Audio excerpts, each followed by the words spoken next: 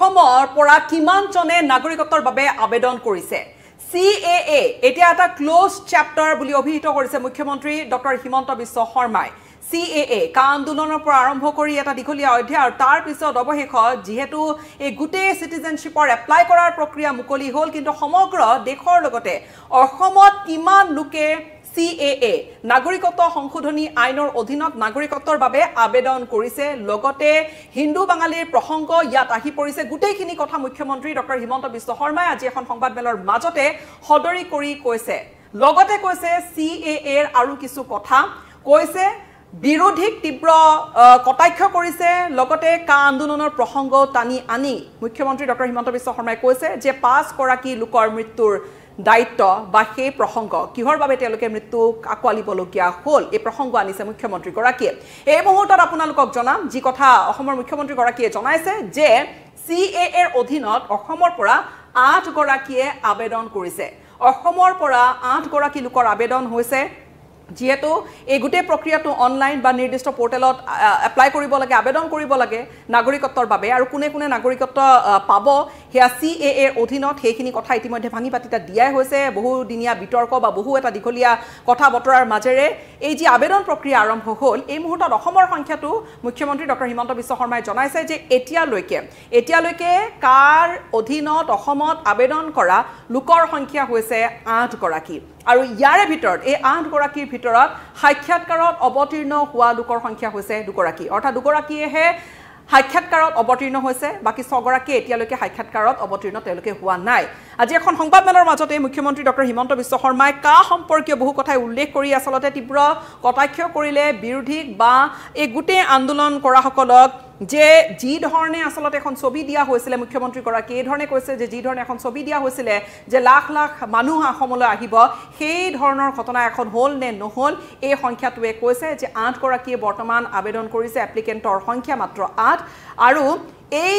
কথাখিনি কৈ মুখ্যমন্ত্ৰী গৰাকীয়ে ক'লে যে একাংশই অযথা আন্দোলন প্ৰতিবাদ কৰিলে কিন্তু এদিন CAA ৰ নামত 5 গৰাকী মানুহৰ মৃত্যুৰ এটা হিসাব হ'ব মুখ্যমন্ত্ৰী ডক্টৰ হিমন্ত বিশ্ব শৰ্মাই কৈছে যে যেহেতু কাৰ ক্ষেত্ৰত 2015 ৰ আগত অৰ্থাৎ 2015 2014 ৰ শেষৰ দিনটোৰ আগত যিসকল শৰণাৰ্থীয়ে আবেদন কৰিব বা যিসকল শৰণাৰ্থী আহিছে তেওঁলোকে আবেদন কৰাৰ বাবে বাট মুকলি আছে তেওঁলোকেহে আবেদন কৰিব পাৰিব কা বলবৎ হোৱাৰ পিছত এতিয়ালৈকে অসমত মাত্ৰ 8 জনেহে আবেদন কৰিছে তাৰে 2 জনে কেৱল সাক্ষাৎকাৰ দিছে 2015 ৰ পূৰ্বে অহা শৰণাৰ্থীসকলৰ বাবে বিদেশী ন্যায়াধিকৰণত গোচৰ স্থগিত কৰি আবেদন কৰাৰ সুযোগ দিয়া হ'ব বুলি মুখ্যমন্ত্ৰী গৰাকীয়ে কৈছে লগতে কৈছে যে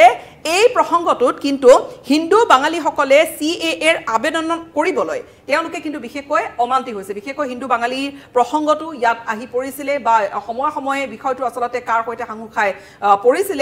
এই কথা বা এইখিনি প্ৰসংগ উচ্চাৰণ হৈ আছিল তাৰ মাজতে মুখ্যমন্ত্ৰী গৰাকীৰ এই মন্তব্য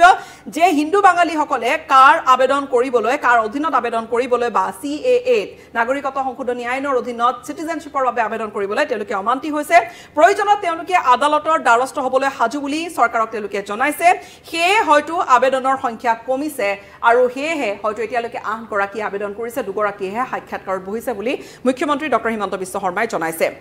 যেহেতু কাৰ ক্ষেত্ৰত 2015 আগত অহা শৰণাৰ্থীসকলেহে আবেদন কৰিব পাৰিব ইয়াৰ লগতে মুখ্যমন্ত্ৰী গৰাকী আৰু এটা কথা কৈছে যে এতিয়া এদিন হিচাপ দিব লাগিব যিসকলে আন্দোলন কৰিছিল যিসকলে কৈছিল বিৰোধীকে ধৰি বিভিন্ন আন্দোলন কৰা সংগঠনক মুখ্যমন্ত্ৰী গৰাকীয়ে কটাক্ষ কৰি এই ধৰণে ক'লে যে যেহেতু কোৱা হৈছিল যে লাখ লাখ মানুহ আহিব কিন্তু তাৰ বিপৰীতে এতিয়ালৈকে 8 গৰাকী অসমৰ পৰা ভাৰতীয় নাগৰিকত্বৰ বাবে আবেদন কৰিছে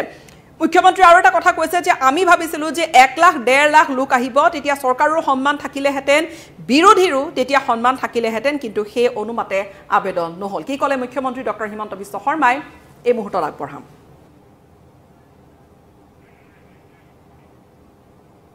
আমি সেই ভাষ্য আপোনালোকৰ বাবে লৈ আহি আছো সেই ভাষ্য আপোনালোকৰ বাবে আমি লৈ আহিম কিন্তু তাৰ পূৰ্বে হে ভাষ্য আমি আপোনালোকক শুনাবলৈ যত্ন কৰি আছো কিন্তু তাৰ পূৰ্বে CAA ৰ ক্ষেত্ৰত 2015 ৰ আগত অহা শৰণাৰ্থীসকলে কেনেকৈ আবেদন কৰিছে বা MH ৰ যেহেতু পোৰ্টেল মুকলি হৈছে বা সেই পোৰ্টেলতে নিৰ্দিষ্ট যি পদ্ধতি আছে সেইখিনি পদ্ধতি অৱলম্বন কৰি আমি মুখ্যমন্ত্ৰী ভাষ্য আপোনালোকৰ বাবে লৈ আহি আছো কিন্তু সেইখিনি পদ্ধতি অৱলম্বন কৰি যেহেতু এপ্লাই কৰিছে বহুজনে দেশৰ আন প্ৰান্তটো সেই খবৰ ইতিমধ্যে জানে সকলোৱে যে আবেদন হৈছে কিন্তু কাৰ ক্ষেত্ৰত 2015 আগত অহা শৰণাৰ্থীসকলে যেহেতু আবেদন কৰিব পাৰিব হিন্দু বঙালীসকলে কাৰ আবেদন কৰিবলৈ অমান্তি হৈছে প্ৰয়োজনত তেওঁলোকে নাগৰিকত্বৰ গোটেই প্ৰসংগটো আদালতৰ দ্বাৰস্থ হ'বলৈ তেওঁলোক প্ৰয়োজনত হাজু বুলি চৰকাৰক তেওঁলোকে জনাইছে এতিয়া 8 গৰাকীৰ আবেদনৰ বিপৰীতে এতিয়ালৈকে 8 গৰাকীৰ আবেদন তাৰ বিপৰীতে লাখ লাখ মানুহ আহিব বুলি বিৰোধী বা বিভিন্ন প্ৰতিবাদকাৰী আন্দোলনকাৰীয়ে কৰা কথাখিনিক লৈ মুখ্যমন্ত্ৰীয়ে যথেষ্ট সৰব হৈ পৰিছিল তেওঁ ভাষ্য এই মুহূৰ্তত আগবঢ়াইছো একোৱে নাই দুজনে এপ্লাই কৰিছে কাট এতিয়ালৈকে That is to statutory. We have to. That anybody who has come into India before 2015, they have the first right to apply citizenship. So if they do not apply, then we'll lodge a case against them. So this is a statutory instruction. That 2015 aha সকলে আবেদন কৰিব 15 aha পিছত খেনিক আমি খেদিম কিন্তু 15 অহা এতিয়ালৈকে কিমানে আবেদন কৰিছে দুজনে আজি দিনলৈকে আপ টু ডেট ফিগাৰটো মই হিৰেনাথক ফোন কৰি সুধিলো 5 এপ্লিকেশন কাট আছে তাৰে 3 জন হিয়াৰিংত উপস্থিত নহল দুজনে এপ্লাই কৰিছে that is the latest on Assam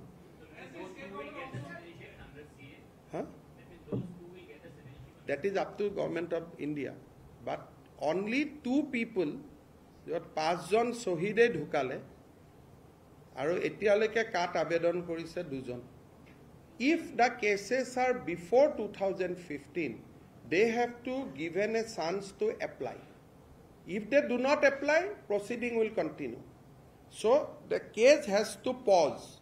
jibilak ft case ase 2015 or agot 2-3 মাহ কেস বিলাক ৰখাই পেলাই তেওঁলোকক কবলৈব যে you apply যদি এপ্লাই নকৰে তেতিয়াহলে কেস বিলাক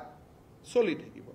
এতিয়া অসমত যিবিলাক আমি মানুহক কানেক্ট কৰিলো যিবিলাক হিন্দু বেংগলী আমিও ৰিকুৱেষ্ট কৰিছিল যে এপ্লাই কৰক তেওঁলোকে কৈছে আমি ভাৰতীয় আমি সিএট এপ্লাই নকৰো অলমোস্ট অল হিন্দু বেংগলীজ যাকে আমি এপ্ৰোচ কৰিছো তেওঁলোকে কৈছে যে আমি ভাৰতীয় আমাৰ লগত ডকুমেন্টছ আছে আমি কেতিয়াও কাট আবেদন নকৰো they would like to continue with the proceedings rather than applying in CA. That gute অসমৰ ধাৰণাটো CA বদলাই দিলে হিন্দু বঙালী মানুহবিলাকে কৈছে যে আমি CA ত আবেদন নকৰো কাৰণ আমি ভাৰতীয় গতিকে আমি কেছত যাম লাগিলে সেই কাৰণে আজি দিনত কাট আবেদন কৰা মানুহৰ সংখ্যা হল 8 apply or though has appeared in the interview so 8 জন মানুহে এপ্লাই কৰিছে এটো হল লেটেষ্ট ফিগাৰ অসমত কাট আবেদন কৰা মানুহৰ সংখ্যা আফটাৰ 3 months of 4 months হৈ গ'ল কা আহাৰ পিছত 8 জন মানুহে আবেদন কৰিছে আৰু মই যিমান দূৰ জানো মই ফলো আপ কৰি আছো দুজনে ইন্টাৰভিউত আহি হাজিৰ হৈছে বাকি 6 জনে আবেদন কৰিও তেওঁলোকে আৰু আগবঢ়ালে সো কাৰ লেটেষ্ট এইটোৱে যি সকলে জানিব খোজে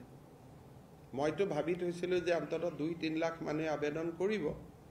বাকি আন্দোলনকাৰী সকলেতো 20 25 30 50 জি পাইছিল তাকে কৈছিলে সেইকাৰণে এই 5 জন মানুহৰ মৃত্যুৰ এদিন ভাল হিচাপ এটা অসমত হ'ব মুখ্যমন্ত্ৰীৰ ভাষ্য যে কাৰ গোটেই আন্দোলন যে অসত্যৰ ওপৰত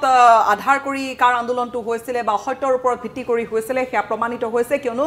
মাত্ৰ 8 গৰাকী লোকে আবেদন কৰিছে এতিয়া লৈকে যত কোৱা হৈছিল লাখ লাখ মুখ্যমন্ত্ৰী গৰাকীয়ে কৈছে যে যত কোৱা হৈছিল লাখ লাখ মানুহে আবেদন কৰিব বা কাৰ অধীনত নাগৰিকত্ব পাব 8 গৰাকীয়েহে এই মুহূৰ্তলৈকে আবেদন কৰিছে আৰু অসমৰ পৰা 8 গৰাকীয়ে আবেদন কৰা এই সংখ্যাটোৰ পৰা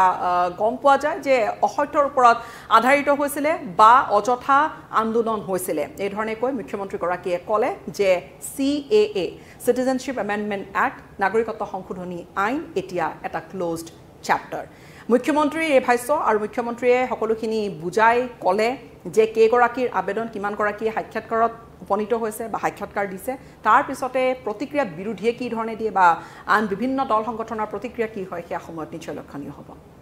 নমস্কাৰ